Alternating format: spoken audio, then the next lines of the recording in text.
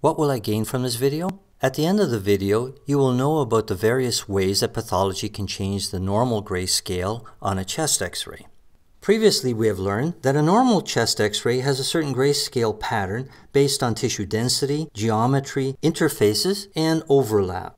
When pathology occurs in the thorax, the pathology causes the normal grayscale of the chest X-ray to change in several ways. A normal gray structure can become too black or too white.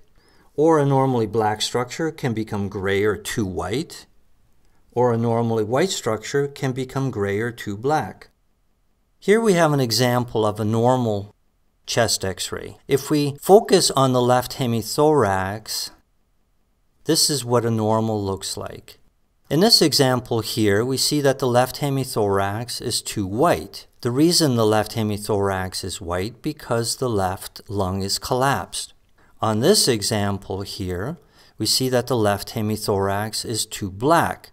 The reason it is too black is because there's air outside of the lung. We will learn more about this in later presentations, but what this patient has is a pneumothorax.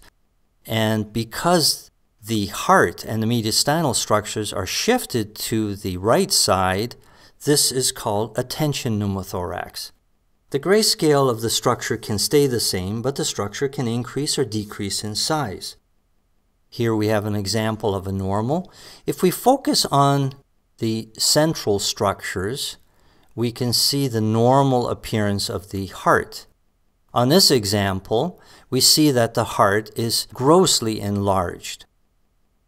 The normal thoracic aorta lies in this region.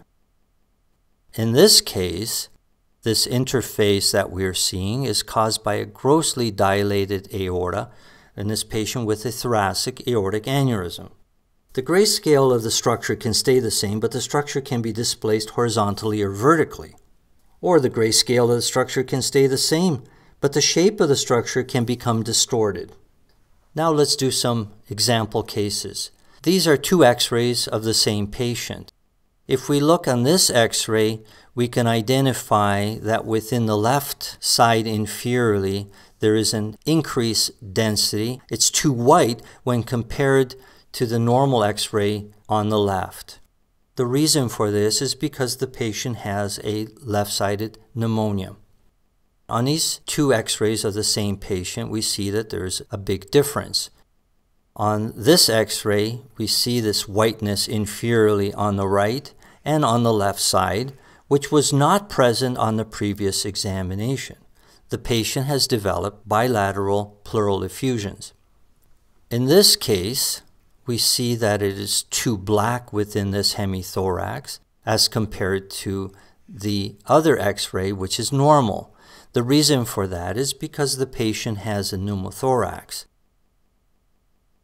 Because the heart and mediastinal structures are shifted to the right, this is classified and called as a tension pneumothorax. So in recap, the abnormalities within the thorax can be classified as too white, too black.